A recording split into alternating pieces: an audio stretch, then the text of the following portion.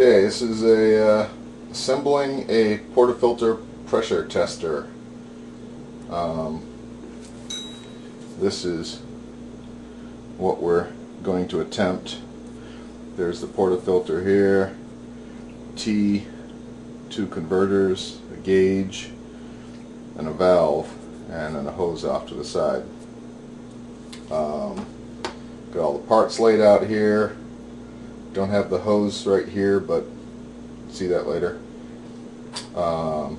Basically just got a few wrenches just to tighten things and some Teflon tape for the threads. Don't know if this gauge is going to work. It's not a dampened gauge. It's just a cheapo Home Depot water bib tester. What I did was I used a wrench and taking off the water bib section. We'll go ahead and put that aside. So let's start from one end and work the other way. Just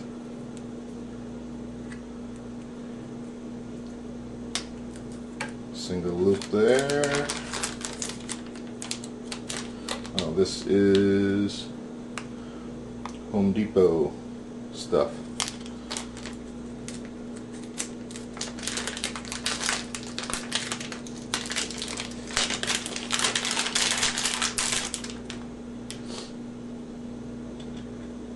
And not the right size. Or that's the one. Wrong side. Scratch that. Let's go with this one.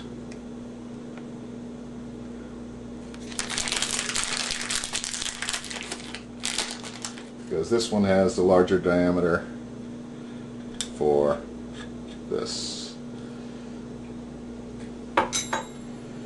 And this is the, what, 9/16 and probably 11/16.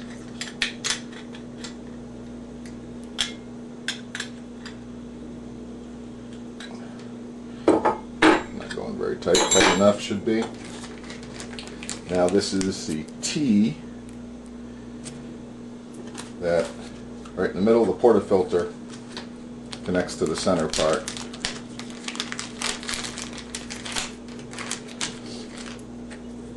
Again, we'll throw a dab of Teflon tape on the thread. Helps with the sealing.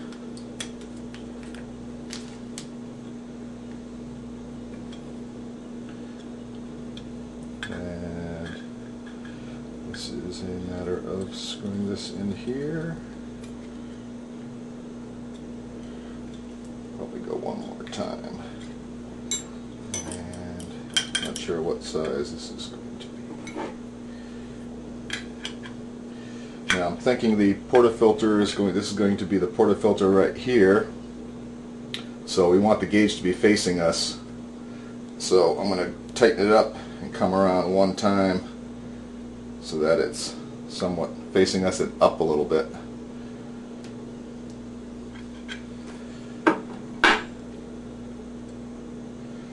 And there's that. Oops, there's that. This is that piece that we started with to begin with. It has a smaller diameter. It's a 3/8 by 1/8 because our valve is a little 1/8 jobby.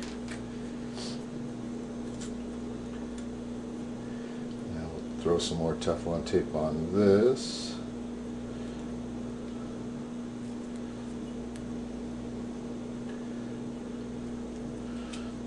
One or two loops around should do the trick for us here, I believe. Just going to make sure that I keep any of the Teflon filaments out of the hole so that it doesn't get into the system. So then this goes on the end here. Do a quick tightening with this.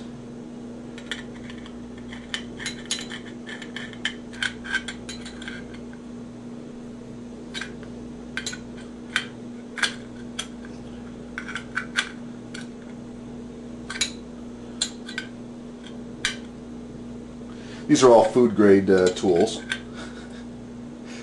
Yeah, right. This is just for testing. We're not going to be drinking anything out of this.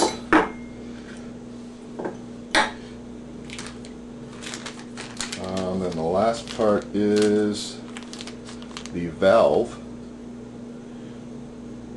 That's we can also we can close the valve off and look at the maximum pressure that the portafilter is putting out,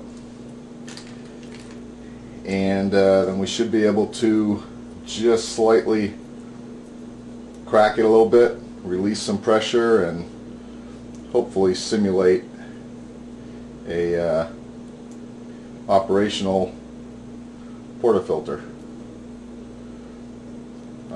Relieve some of the pressure, and that way we'll see what a puck is really getting for pressure.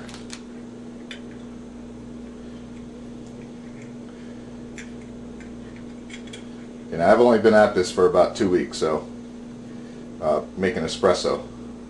Our previous espresso maker, I don't think could be even classified as an espresso maker.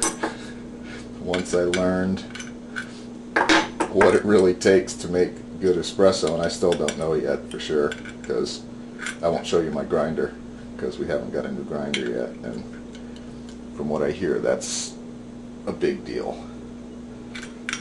And we should be picking up a new one in the next week or two.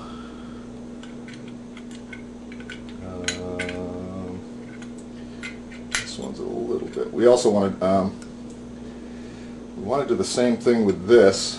We want to make sure that the valve, when this is installed, that the valve is accessible.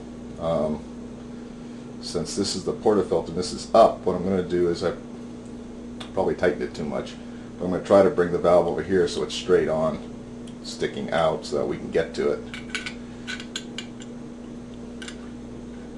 Let's see if I can do that without tightening this up too much. Okay.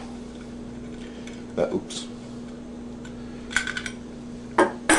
It's also one of my first videos, so bear with me here. So there is the assembled unit, kind of like the picture. I've already removed from the bottom of the portafilter the pouring spout. A little dirty.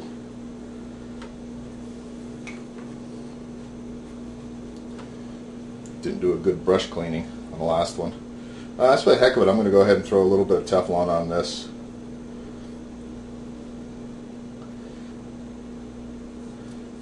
I don't know what it's going to. Just might as well.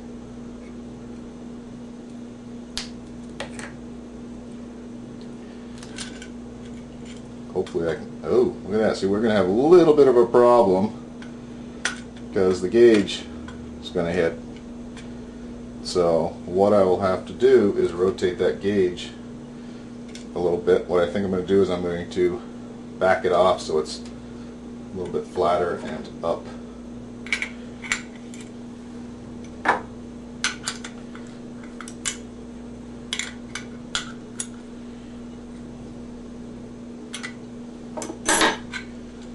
So now it's kind of looking like